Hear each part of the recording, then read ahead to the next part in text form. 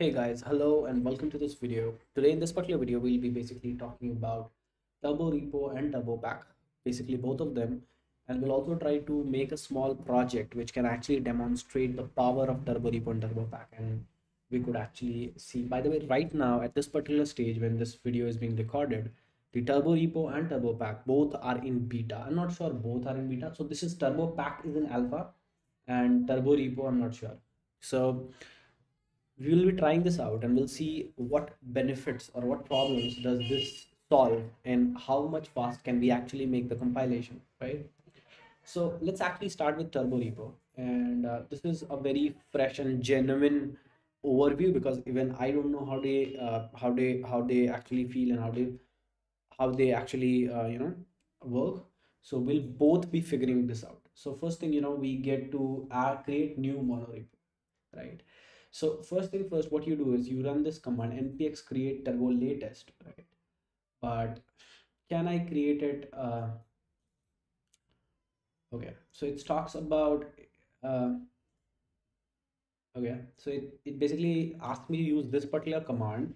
So this is the command which is npx create turbo latest, and this command basically enables you to create a turbo repo, I think. So what we'll do is we will be basically going to projects and we will be basically pasting this command out, right? And this will basically ask me for a repository name. So let's say test turbo repo, right? This is cool. And what we want to use is we want to use yarn for this project, right? So this basically contains the default demo contains two Next.js projects, and I think the library is pretty much shared between them. And I love this comfort. Imagine in in most cases, right, what you have is basically you have your admin panel, you have your main basic app, the main app which is client side app. You might have three four more React applications in the same application, right? And the problem is a lot of components in all these are pretty much same, so you are basically replicating code in all of your repository. So if there's a button which is same in the admin panel and which is same in the client side application, what you end up doing is you end up copying the same stuff in your client as well as in the admin panel, and that kind of like you are repeating yourself, and that's not at all good in programming, right? In general, so when you talk about software development, you try to repeat yourself as least or as less as possible, right? So that's avoided by this. I'll walk you through the I'll walk you through the folder structure and everything in a while. So this is how the folder structure looks. I'll just make it a little bit bigger. So first of all, let's actually start examining the package.json file and let's see what does it actually offer. So here we can see the first is package name, and then we have a version, and then whether like this is private, and then this is very interesting. So if you have worked with Yarn workspaces, you already know how this workspaces work. So basically, you have these folders. So everything inside app and everything inside packages are considered as one kind of like package, right? So everything which is app, this docs, web, everything, these are considered as a single package. Similarly, everything inside packages is actually considered as a single package, and they will be compiled accordingly, right? And this is actually using turbo. So you can see we are utilizing the turbo repo as well as turbo as in compiler, right? And this has already given us prettier configuration and all the good stuff which you basically need in an usual project. That's pretty cool, right? So we have all these and we have all these stuff. So let's quickly try to run this app and kind of like get a gist of how does it feel to run a turbo repo app. So what we'll do is we'll say yarn, because we're using yarn as a package manager. So we'll say yarn run dev. So this is very cool because this basically triggers all the development environment. So this basically triggers all the React application, all the React servers which I have. And you can see, I have two things running, which is one is on port 3000 and another one is on port 3001. Both of them are running, and let's actually take a look. So this is how the 3001 looks, and this is how 3001 looks. So you can basically this is all right.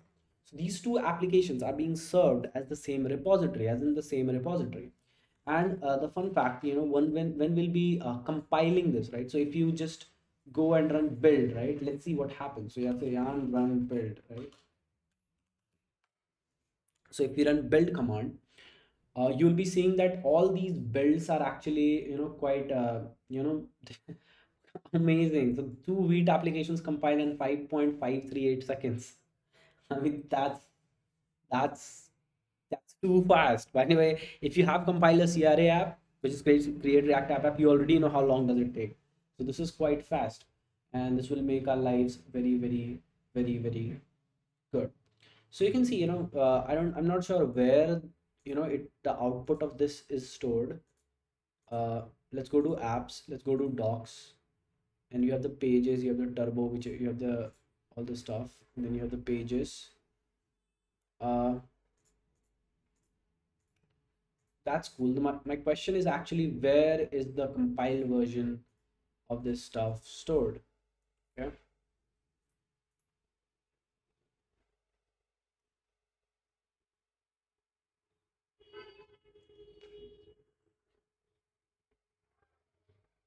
Oh, it's a Next.js application, and I think it is here. So we have chunks, and then you basically say start. How do you say start?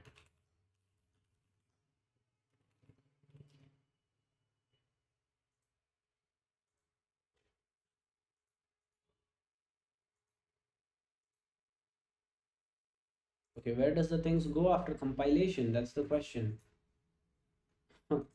Okay, so let's actually try to dig down the documentation in order to figure this out. So, do we have anything for build?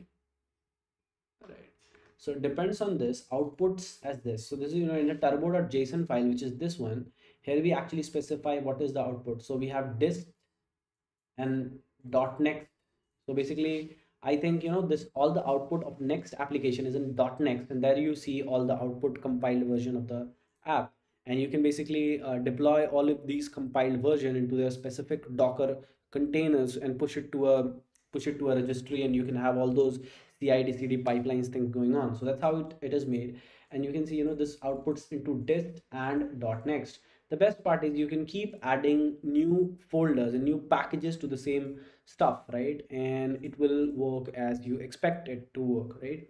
So if I just go to turbo.json and understand the schema, there's like a default schema which is provided over here. So we'll look at this. What is this default schema saying? Hold on.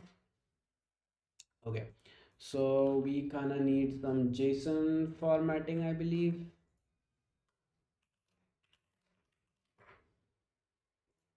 Okay, so this is some basic JSON formatting. So this is the default schema, and it basically gives. Oh, it uses the default schema of Turbo itself now. So if you look at this line, this is quite awesome. So this basically has the description of all the things, like how to deal with arrays, how to deal with all the different kinds of folders. And if you have written a webpack config file, you know how complex and how daunting it could be to write that stuff. But here I think you get a default thing which kind of covers most of the basic stuff. And most in most of the time you end up writing less of these configurations, and you end up coding more instead. So that's cool. I want to see what is the prettier stuff going on. So there's a prettier thing, right? So if I just say yarn run prettier, right? Okay, yarn run lent, then you have lenting command, and you can see this basically gave you all the lenting related issues and warnings and everything. Right now we do not have any linting issues, but if you have one, it will be visible over here, right? So the next stuff is, let's try the next command, which is a format command. Again, I don't think so there will be any issue regarding formatting, but still, there you go. So using prettier, this basically formats everything like as you would expect this to do. So yeah, that's cool. I think this whole thing is like this turbo repo, right? This has been written by the same guy who has written Webpack. I'm very sorry, I forgot the name. Creator of Webpack. So okay, uh,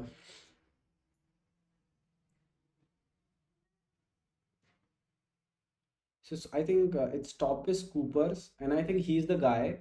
Uh, Tobias Coopers. I'm not sure how to pronounce this name, but he's the guy who is behind Webpack, and the same guy have actually contributed or kind of like led the team who actually developed Turbo, right?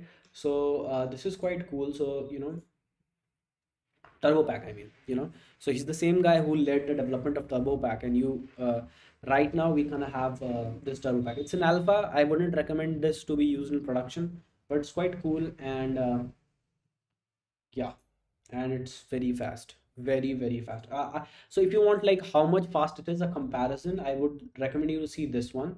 So this kind of talks about what is the speed. So a usual Next.js. So if you see, React, there's thousand, with 1,000 React component uh, project, how does it actually behave? So when you go to React 13, this gets compiled into 1.4 seconds, which is awesome, which is quite great, right? And if you have beat with SWC, right? So with the server side rendering and all those components like server side components, you kind of get rendered in 4.2 seconds. With React 12 it is 3.6 seconds, and with Next 11 it's like, this is kind of weird. Why is it okay? Why is it mostly comparing it to itself? I mean, that's weird. But still, I think this would be very very fast as compared to CRA or any of those stuff. So would like to hear your recommendation as well. You can hit, you can give your suggestions in the descriptions below. Of course, we'll go through them. But this thing is fast. I mean, this thing is super fast. Code builds and build for caching is disabled right now. And if we go to showcase, I mean, a lot of companies are using it, so this is kind of great. And the documentation is not very mature yet. So if you're using this is alpha. I wouldn't recommend for production, but still, it's not very mature yet. And but the tool is very fascinating. I mean, I think this will have a very profound impact on the web development community and web development in general. And yeah, that's it. So if you're excited for the same, just let me know. And before signing off, I would like to tell you, like, what if you want to add another like folder or another structure. So if you see every folder, or every, if you go to the apps, right, I would show you that. Let's say if you go to docs and if you go to package JSON, right? So either if you have a build command, it will be using build command there, like whatever you have specified, or I think it will use the default build which you have in the parent. So that's how it works, kind of thing. That's what I think, at least. So will and these are the dependencies. You can definitely add a new project and continue going. It would surely work.